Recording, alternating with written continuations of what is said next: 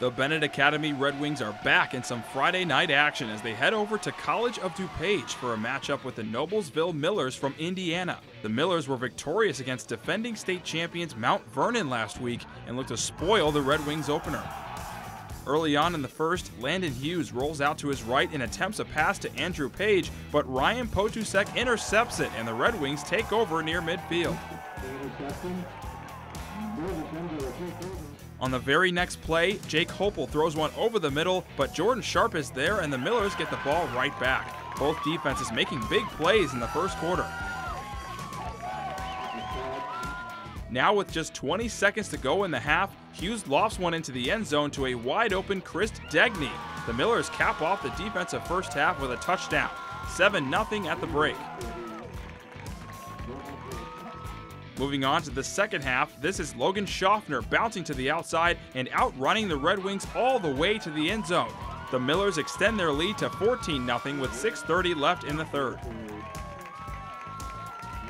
But the Red Wings offense comes alive in the second half thanks to big plays like this by Michael Lawler. This 30-yard run gets Benet into Noblesville territory. Later on in that drive, Hoeppel rolls to his left and lofts a pass just over the outstretched arm of Jordan Sharp into the hands of Owen Takahashi. Takahashi is a bit shaken up on the play, but that makes it 14-6. On the ensuing Noblesville drive, Logan Schaffner continues to run hard. This 15-yard carry gets his team back inside the 30-yard line.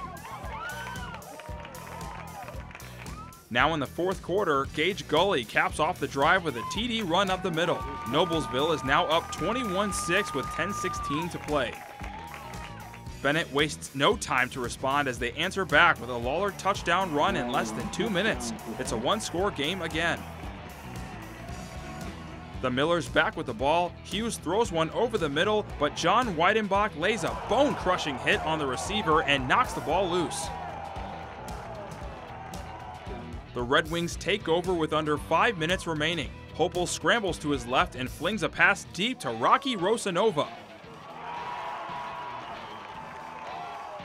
Right after that, Michael Lawler breaks free once again and he gets the Red Wings back in the red zone with 3 minutes to go in the game. It's still 21-13. On fourth down, Hoeppel tries to escape the pressure, but his pass is knocked away and Noblesville takes over on downs with less than 2 minutes to go. However, Benet gets another opportunity with 40 seconds to go. Hoeppel moves to his left, targets Pierce Walsh, but Austin Hastings snags and seals the victory for the Millers. They head back to Indiana with a hard-fought road victory over Benet. Overall, they kept pounding us away and kept stopping us, but we just kept going at them, and things were opening up and allowed us to score free on some plays. We just continue to trust what we do in practice and our fundamentals to keep pounding them away. Even when we got tired, muscle memory kept us going. The good part is definitely our ability to rally, even when we're down. We have a lot of heart in this team.